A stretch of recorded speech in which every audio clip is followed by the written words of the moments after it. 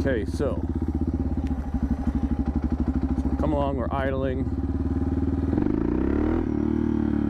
No, it's pulling hard, it's pulling good.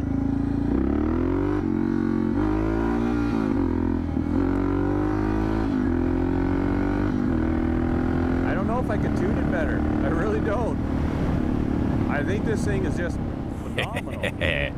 In this video, we're going to look at some changes that I have done to get this performance, and that new fuel tank you see, we'll put that on there. I'll show you a few struggles I had, but let's get on this thing. Absolutely phenomenal.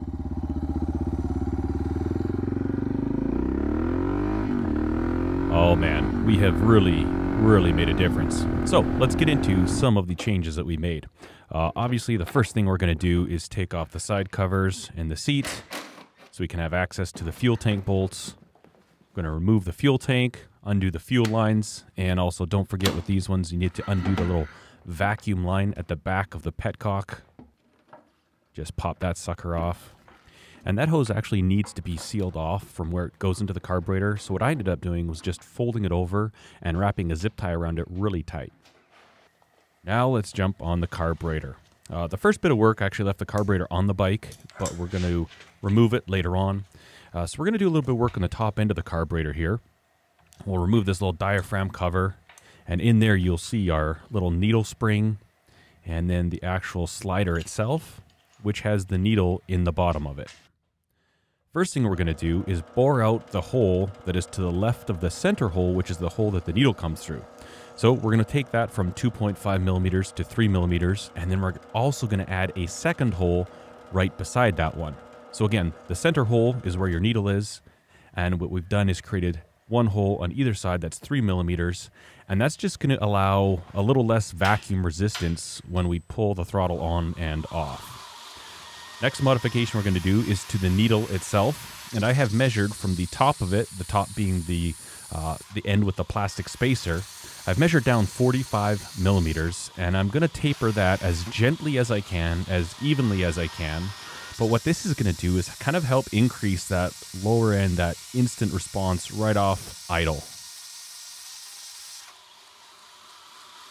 Here's our diaphragm spring, or the needle hold down spring, and we're going to cut this to 100 millimeters length. Now what I'm doing here is taking this cottage cheese container and measured the thickness, and I'm going to make myself some shims so that I can shim my needle up or even pull some out, kind of move it around as I tune this carburetor. One of the reasons I did this is that, you know, you can buy a lot of these things in different kits, but my goal with this whole bike project is to do it as inexpensively as possible. So, just some random hole punches that I had, ended up creating a shim that worked really well. I ended up using 2 of these, which was equivalent to about, I think it was like 35 thousandths of an inch. I figured this would be a good starting point, and I can adjust accordingly. In the end, I'm really happy, and so I'm just going to leave those as they are. Now, I tried to give you a little look in here so you can see the inside, but the camera really wouldn't have it, so you'll just have to trust me that they're sitting down there really nice and even. Put the hold down spring and the diaphragm cover back on top, and be sure that you do not lose the little O-ring that's mounted up at the top portion of the diaphragm. Now we're moving into the bottom end of the carburetor. Now, a lot of people complain about how tight these carburetor bolts are, and it is true. It is ridiculous. Just have a listen to this. Just wait for it. Wait for it.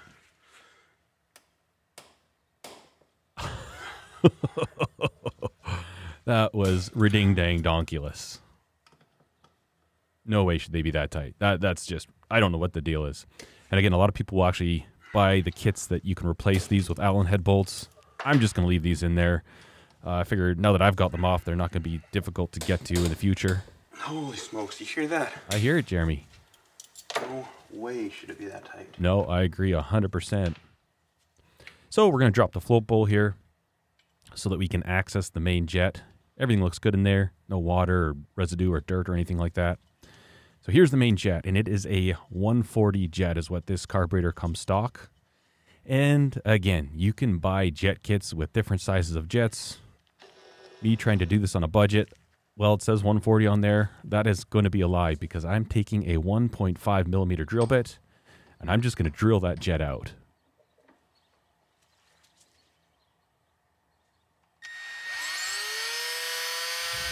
That is what you call podunk. Now it's a 150 main jet. Cool beans. Put that sucker in, and we can button up the bottom of the carburetor.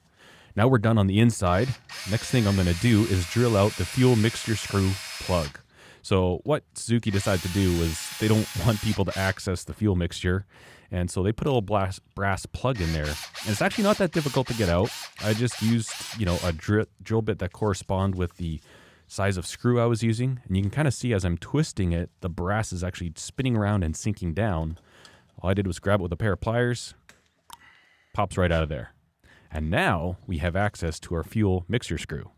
I adjusted this to 1 3/4 inches turns from all the way seated. So you turn it in all the way. It's a good idea to count those revolutions so you have an idea of where it comes from factory.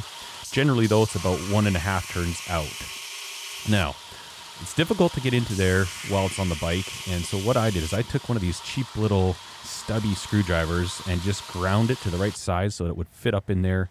That way I can make all the modifications I need to while the carburetor is on the motorbike. And we're ready to bolt this thing back up, and the next thing we're going to move on to is some airbox modifications.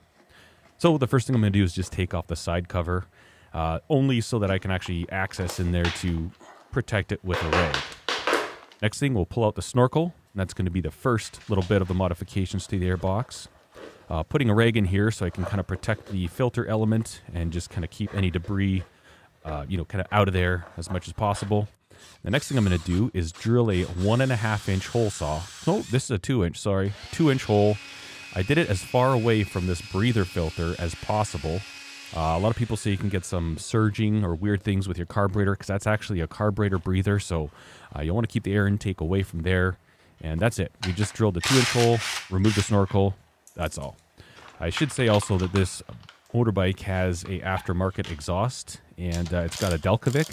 Really loud. I really enjoy it. I removed some of the baffling in there, but not all of it.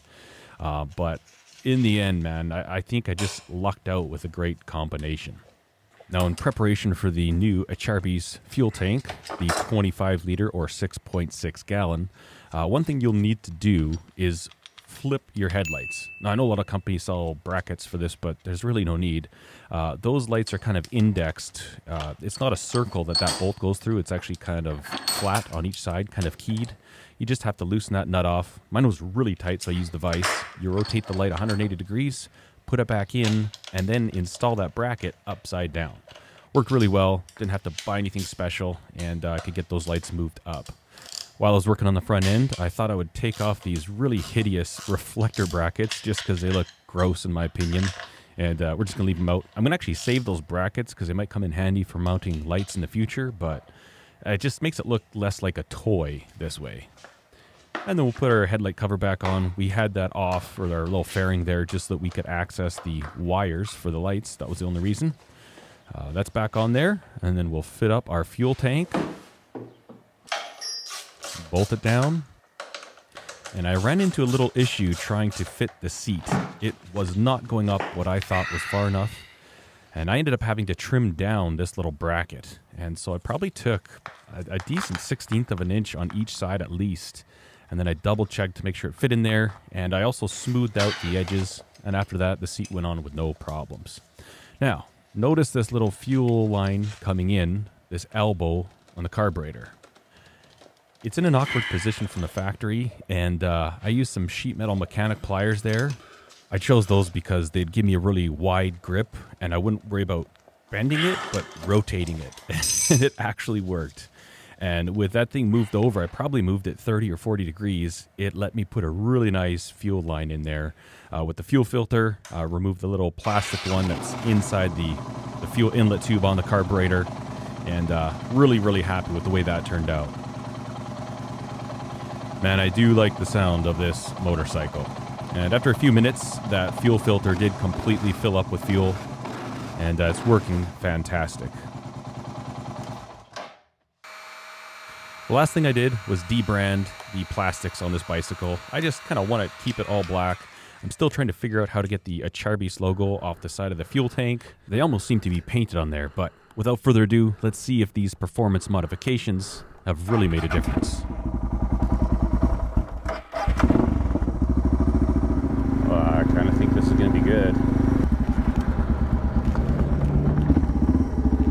Let's see what she's like right off idle.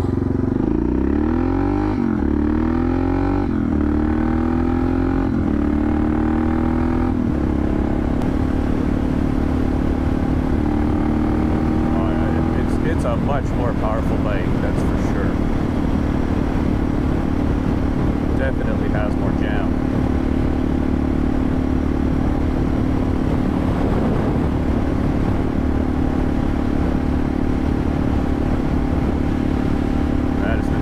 Here, it's a massive heat wave. Like for the next 2 weeks, it's just going to be like hot weather. A lot of people complain about the tank rattling. I guess it moves a bit, but nothing that bothers me. I guess having said that, I haven't done any off-road with it yet.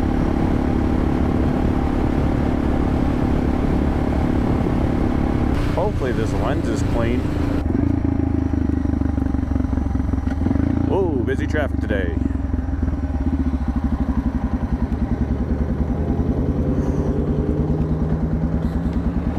That's my neighbor.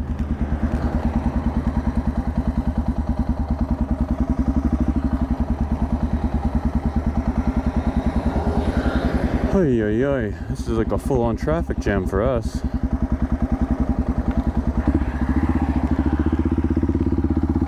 Gotta cut it close.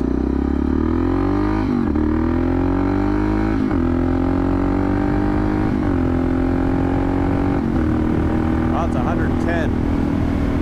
Yeah, she definitely has a little more pull, I would definitely say that. Well, I wish I could show you a nice, beautiful blue sky Alberta day, but we got the old smoky BC to the west of us. Oh, man, yeah. Oh, dude.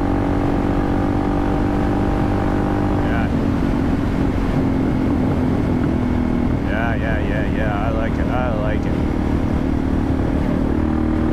Definitely has much harder pull. Like, so when I got this bike and it was completely stock, you know, you give it a fit, you're doing 100 kilometers an hour and you give it a fistful throttle, it just slowly takes off. Now it actually pulls. That's 120. Oh, yeah. Yeah.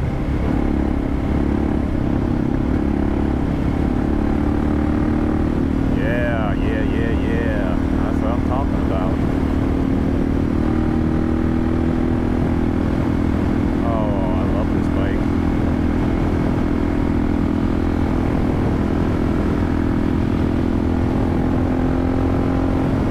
It's not backfiring as much. Like, it's not backfiring hardly at all. Well, that's good, because that backfiring was quite obnoxious. I mean, I liked it. Oh, there's the tank wobble.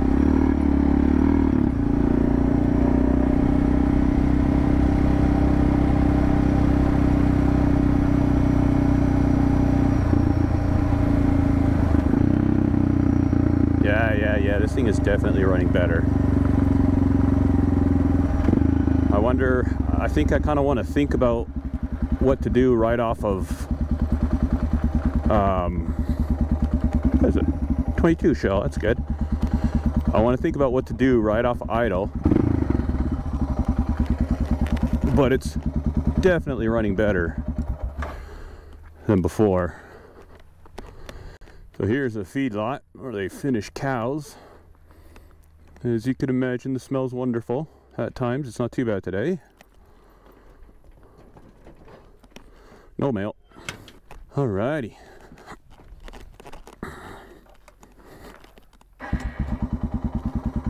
Yeah, it's starting a little better, I think.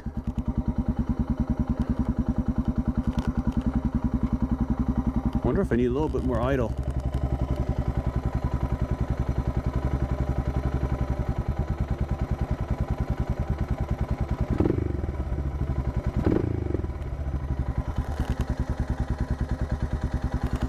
Well, head home. Tomorrow I've got to go to the city on this thing, so be a good little test for it.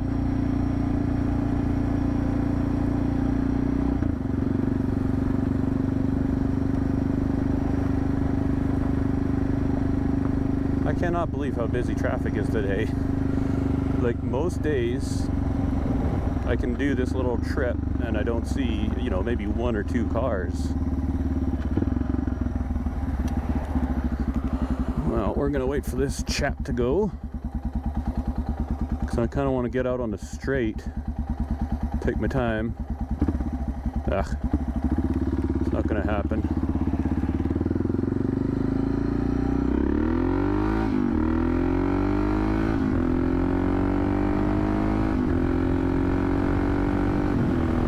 Yeah, that's good. That's pretty good. I like it a lot. Oh yeah, this thing is 100% better than it was, that's for sure.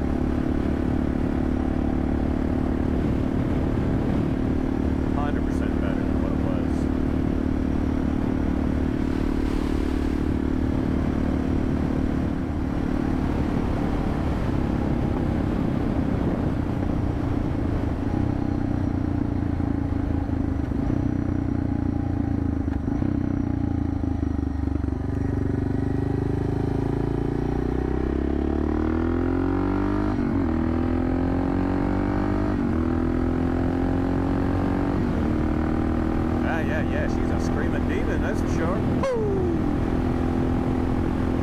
Very, very noticeable.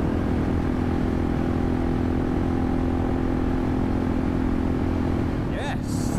Bam! I'm stoked! This bike has never made this much power, and it probably ran just as good as it did when it was bone stock.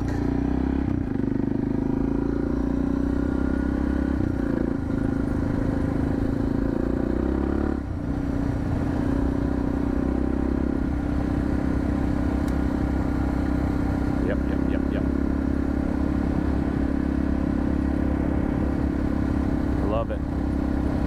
Love it, love it, love it. Who knew that taking a 1.5 millimeter drill bit to the stock jet was just the right thing to do? You know, the hard thing with tuning is, I mean, and this isn't necessarily proper tune. I mean, I should, you know, I've seen guys that do the oxygen sensors and get right into it, but, you know, somebody gives you the recommended tune, but they're at a different elevation, or they have, you know, much warmer temperatures or cooler temperatures.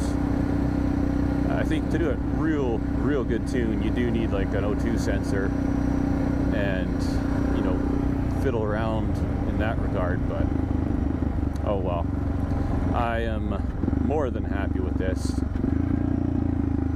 Now, one thing I noticed too, before I did the carb work and I just had the can on, at this low of an idle it would tend to stall, and a few times when I was, you know, at lights, at traffic lights, it would stall out on me. But my goodness, this thing is running fantastic. Wow, I tell you, the level of stoke right now is phenomenal. Anyways guys, I want to thank you so much for watching. Hopefully you enjoyed this video. The goal of this bike is to save, you know, to mod it to what I want as cheap as possible. Obviously something like the tank, I have to spend the money to do that, but, you know, got our fender eliminator. Ended up getting this exhaust for 225 Canadian pesos, which is a good price. And then so far, all the carb work has just been my time, so I haven't bought anything for that, and I don't think I will either. I might order Allen bolts for those screws, but man, that's a good solid running engine right now. Yeah, I'm not sure. I might end up trying one or two more shims. I'm going to ride it like this for a bit, but the changes I might try shimming the needle a little bit more. But I think that 150 on the jet is good. So stoked. All right guys, thanks for watching. Cheers.